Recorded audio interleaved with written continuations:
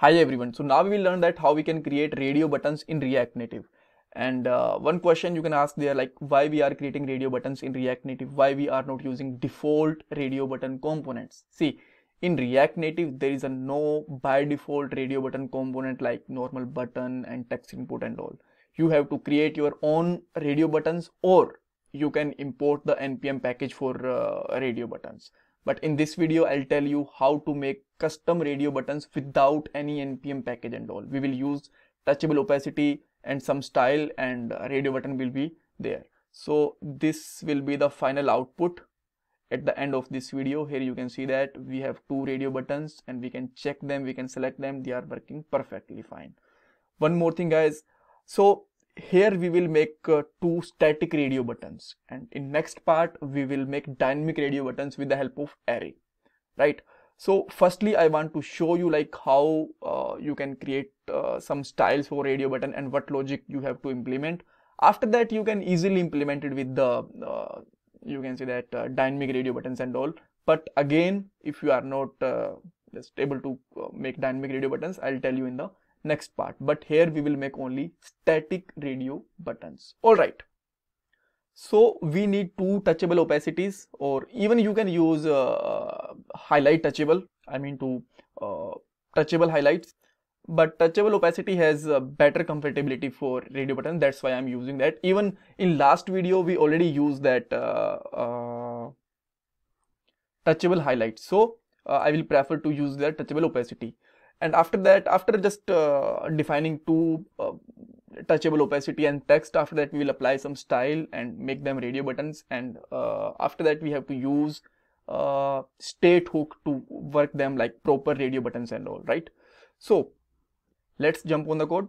So this is our app.js file, and this is our emulator for output. Currently we have nothing to display there, so we can start with the importing touchable opacity like this, and we can use inside our view, right, like this. And inside this let me take a view. Here we will apply some style for just make a round radio button, and with that we need a text also, right? So that we can put some text like text radio button or something, whatever you want. So let me just make there radio 1, and to just cover the both of them I need to just make a wrapper of around both of them like this. Alright, so now you can see that we have a radio button text there, but this is not look like a button, not look like a radio button even, right? Nothing, it's just simple text. So we can just import style sheet to apply some style there. So let me import this style sheet, and we can write some style.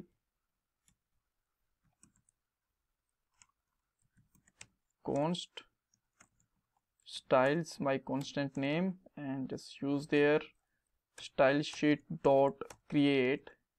And with this let me make a main wrapper first of all, and there will be, we'll use flex 1, and where we will apply this on the top of our view. Styles dot main. Perfect. After that, to just make our content in center, what you can do that just apply the aligned item property, and we can just say that just make it center. Perfect. And if you want to just make that item vertically center, then just put there justify content again center, and now we have this text in the center. So just apply some style over the text like color and font size. Let me just create one more style, which is styles dot radio text or something, right? And let me define this object also, radio text, and just make font size could be let's say 20, and color, let's say you can use black,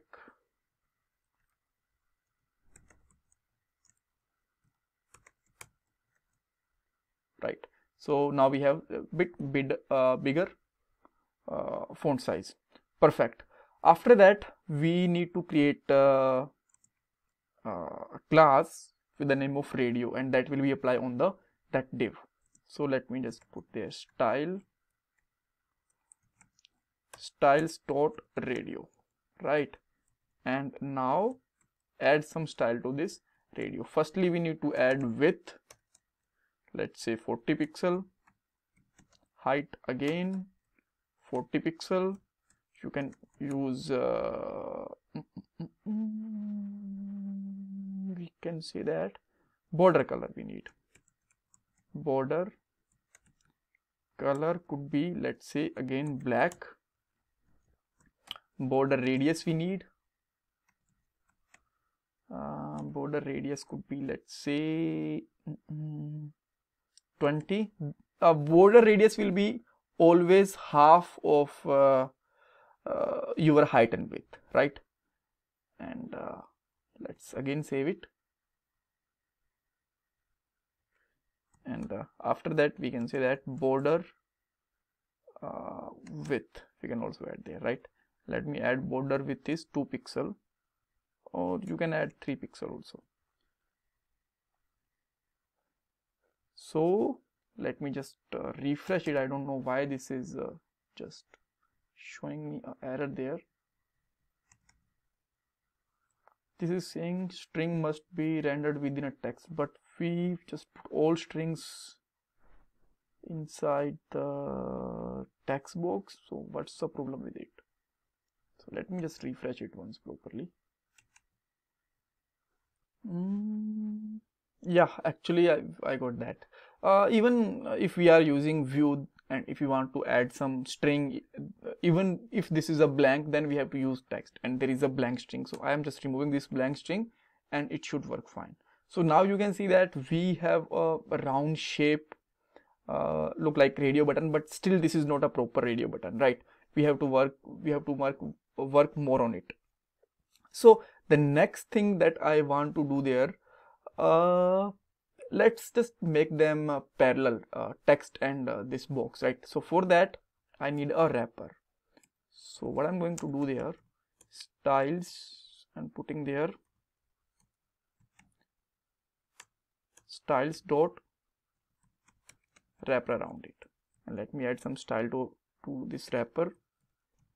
And there we just need to apply two things. One thing is flex direction, it could be row, and to just make them proper and in a parallel way, so just make them aligned item center. Perfect. So if you want to add some margin over there, so you can add that thing also. Let's say I'm just adding some margin, let's say 10 pixel, so that we can maintain some space between them. And this is a one radio button, and we can just copy our one touchable opacity and directly paste there. And now we have the two radio buttons. We can change the name even, radio 2 and radio 1. But still we need to just provide one more option for select the radio button, right?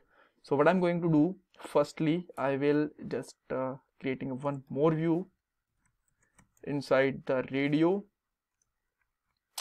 and the name of this view could be, let's say, style and styles dot radio bg, that means background, right?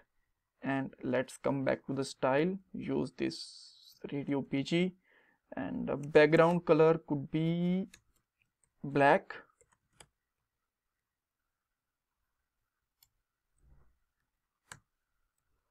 After that we can add height and width.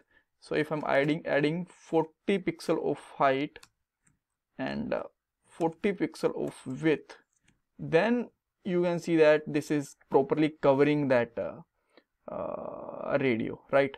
So for that, what I need to do there, it should be little bit smaller. Let's say I'm just making it 28 pixel, but still this is not in the center.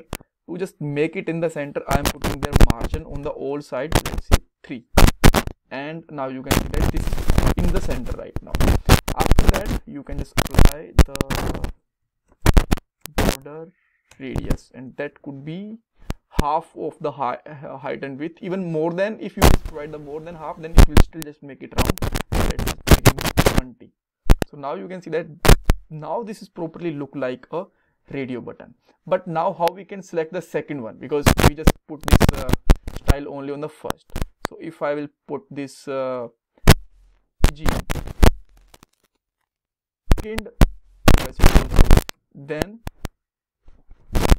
we have the again that's the problem, right, for string. So we have the both radio buttons selected, but at a one time only one radio button could be selected.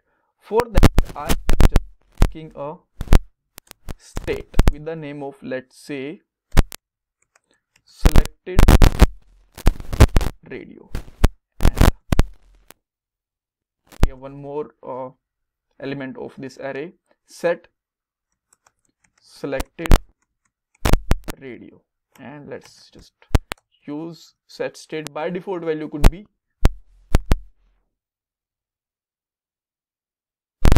if value 1, then we